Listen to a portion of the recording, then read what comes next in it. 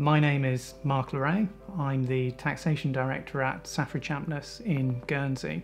I deal with a whole host of tax matters offshore, trust and company. I deal with all areas of offshore tax compliance, which increasingly international tax compliance is a really important part of what we do at Saffery. So that includes FATCA, CRS and economic substance. I deal with a wide variety of offshore trust and companies, looking at the tax compliance obligations of those entities.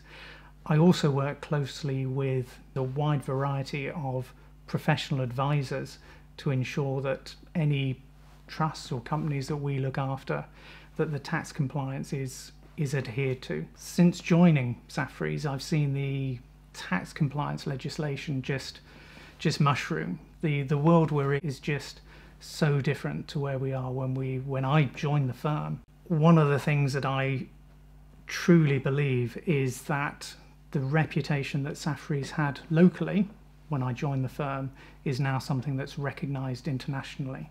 Economic substance is all about having a presence in the jurisdiction. So this presence is what's known as having economic substance. It's about ensuring that you're not just a brass plate on a door, and that's something that Guernsey PLC and Saffery Champness, that's never been our business model. There are certain offshore jurisdictions where you could have a number of companies that are incorporated there, but there's no presence on the island, on the offshore jurisdiction. So economic substance is all about ensuring that you have got presence as well as a nameplate on the door. Nearly 5 years ago, the EU Code of Conduct Group looked at tax transparency in a number of jurisdictions. Guernsey was reviewed to see its level of tax transparency, and we passed with flying colours. There was certainly no issue about tax transparency in Guernsey. However, what the EU Code of Conduct Group did say that there were a number of offshore jurisdictions where there was a risk that those offshore jurisdictions could be used to artificially attract profits. So it was from that the economic substance legislation was introduced, and it's there to ensure that companies undertaking certain activities are properly directed and controlled in the jurisdiction, and that they have adequate premises, people and expenditure on the island. So you can see that it's very much looking at tackling those brass plate type offshore jurisdictions. Each company must submit an income tax return each year that evidences that it's got economic substance on the island. That return is applicable if you've got certain income from 9 specified activities. Those activities include banking, insurance, headquartering, and finance and leasing, for example. It's something that I think goes back to the EU Savings Tax Directive. That's approximately 15 years ago, I'd say now. It's the first piece of legislation that I can think where you had an automatic exchange of information. From that, about 10 years ago, we moved to US FATCA, where again you had automatic reporting.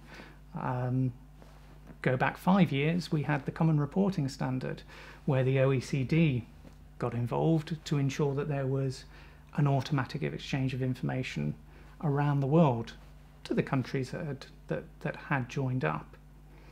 And that takes us right bang up to the current day with economic substance.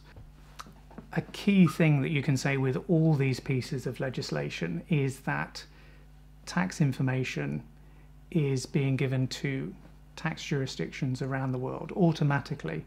That may not necessarily be the case with economic substance. Certainly IP, there's an automatic exchange of certain information. But the key thing is to be able to understand that tax authorities have far more information than that they used to. Something like that shouldn't be a concern to clients that are properly managed.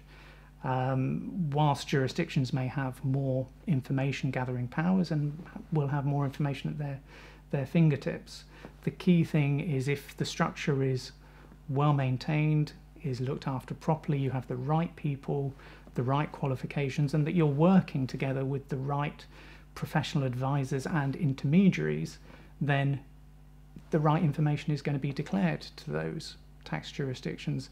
It's something not to be afraid of. A key thing is to ensure that even though tax may not be a driver for a structure, that all the tax implications have been thoroughly thought about beforehand. The last thing you want to do, even if it hasn't been created for a tax purpose, is to create a tax problem, because that tax problem could be hundreds, thousands, tens of thousands, hundreds of £1,000s worth of problems. So the key thing is get it right first time. You've got to have the right people on board, the right management, the right questioning of the structure to ensure that you don't fall foul of tax legislation. And I do think that that's something that puts Saffery Chapness apart from competitors. We've always prided ourselves on having the right people at the right level, the right qualifications to ensure that we can adequately manage assets under our control.